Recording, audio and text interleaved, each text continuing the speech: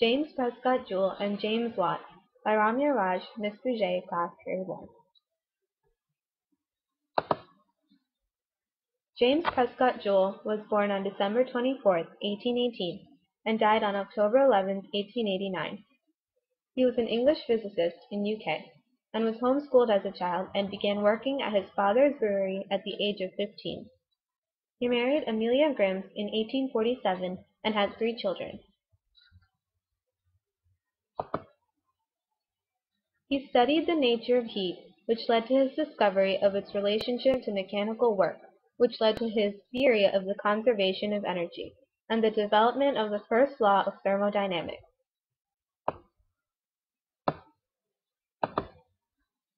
Dalton was a great influence in his life, and fueled his interest and excitement in physical science.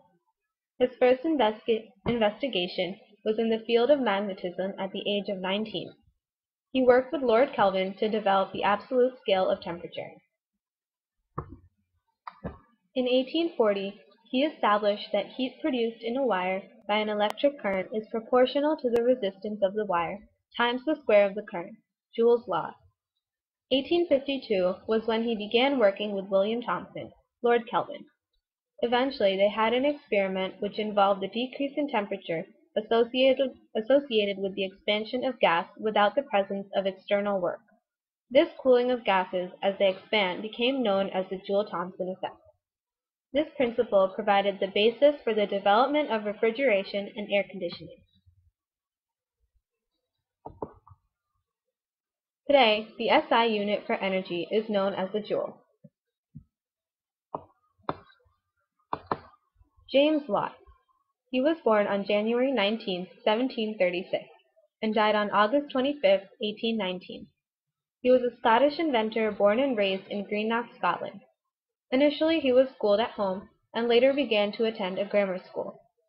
He first married his cousin Margaret, Peggy Miller, and had 5 children. When she died in 1772, and in 1777, he married Anne McGregor, with whom he had 2 children. In 1763, Watt began working and produced a condenser for steam engines. In 1768, he associated with John Roebuck, a British inventor who financed Watt's researches.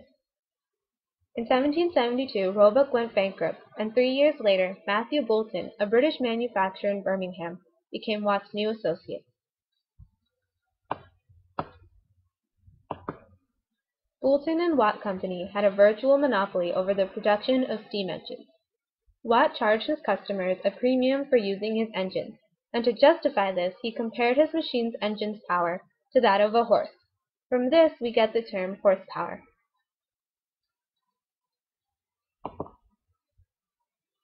Today we know the electrical unit for power is known as the watt, and we also know the term horsepower. So where do we see these units today? We've been using them quite often in our physics class. Work is equal to force times cosine theta times the distance, or delta x. And energy, such as gravitational potential energy, kinetic, elastic potential, and internal energy. We use watts when we calculate power and horsepower. Power is equal to the work over total time, and 1 horsepower is equal to 746 watts. Thank you.